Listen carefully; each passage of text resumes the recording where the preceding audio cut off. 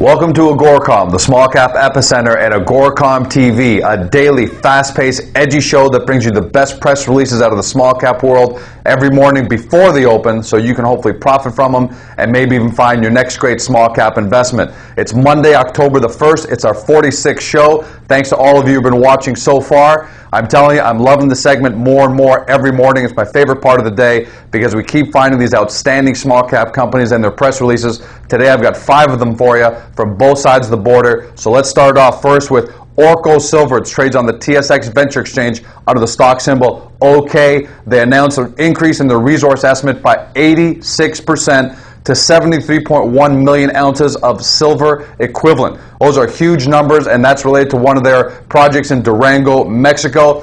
Gary Cope, who's the president of the company, added to that great news. Not only have we increased our resource substantially, but we also have over 30 holes in the lab for analysis not included in the new resource estimate. They're expecting those to release those results pretty soon.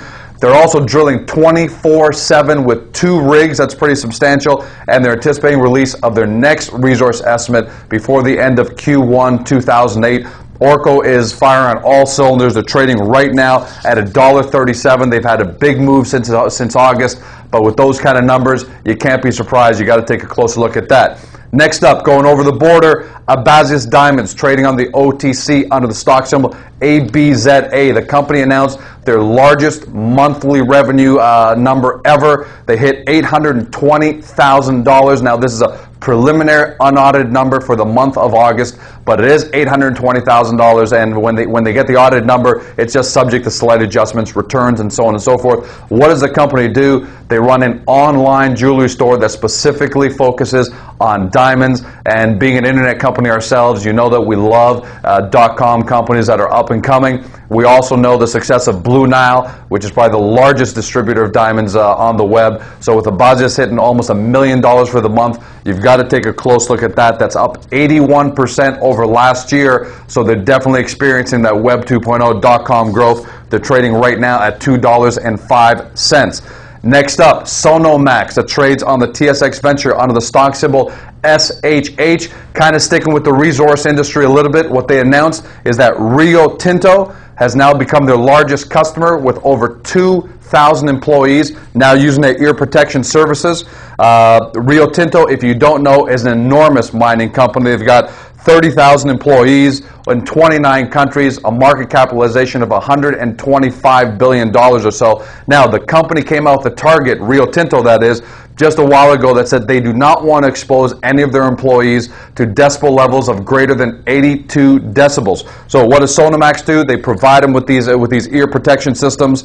What's really great and what I like about this press release is they started out with Rio Tinto Aluminum, one of the divisions back in 2005. They've slowly grown to other divisions of Rio Tinto, and now Rio Tinto is actually asking some of its joint venture partners to also incorporate Sonomax ear healthcare protection. So you got to like that trend. The company right now is trading at 32 cents. Next up, World Water and Solar Technologies trades on the OTC under the stock symbol WWAT.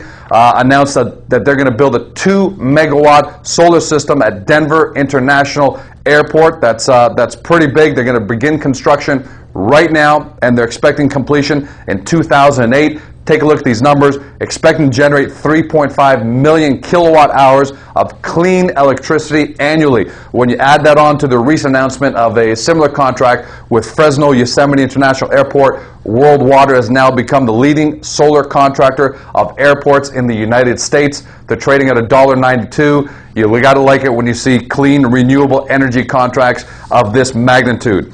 And sticking with that theme, last up, Wavefront Energy and Environmental Services trades on the TSX Venture under the stock symbol WEE. Announced that their power wave process is going to be implemented by a top 5 global oil producer. The name of the company is undisclosed, but what we do know is that they're going to implement 2 power wave programs, one in North America, one in the United Kingdom.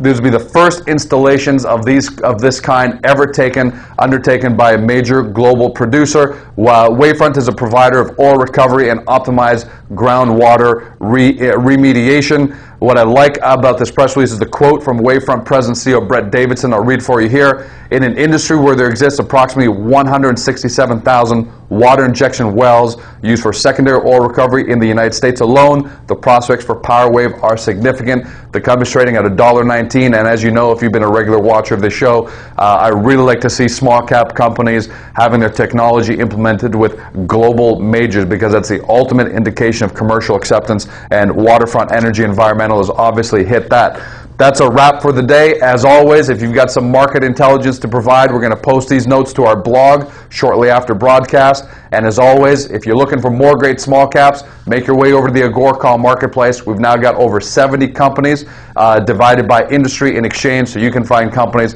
that best suit your investment portfolio. That's a wrap. Have a great day. See you tomorrow.